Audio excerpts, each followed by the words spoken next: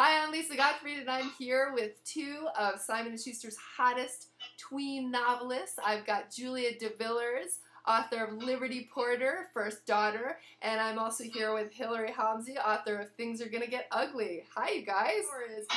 I want to know, what is the most embarrassing outfit that either of your characters have worn in their book?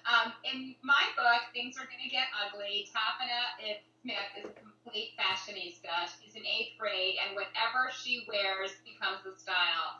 But she gets transformed into a new version of herself, a totally unfashionista.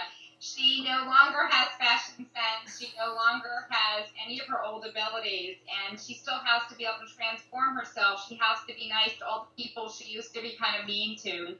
And one of the things that happens is she actually shows up to school in her pajamas. And in her new version of herself, she doesn't even realize it until first period. And she's in a pair of flannel pajamas, and it's got little characters on them. How about for you, Julia? How about Liberty? What's her most embarrassing outfit? Coincidentally, Liberty Porter also has a humiliating pajama experience of her own. No way! We didn't plan it. Nope. We're connected. So Liberty, is just sinking into her that she lives in the White House. I mean, the White House is going to be her home. And she thinks, wow, I can do anything I want to in the White House. I can run around and slide on the floors. I can wear pajamas in the daytime if I want to because I live here.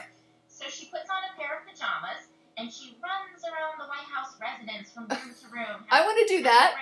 That'd be fun. Yeah. And she puts on a feather boa too, just for the added pizzazz. Right. But Liberty doesn't know the layout of the White House yet. She hasn't had the official tour, so she races through a door and bursts right into an official press conference full of people wearing business suits. And there's Liberty in her pajamas and a feather boa. So yeah. That is so embarrassing. Those are both classic moments.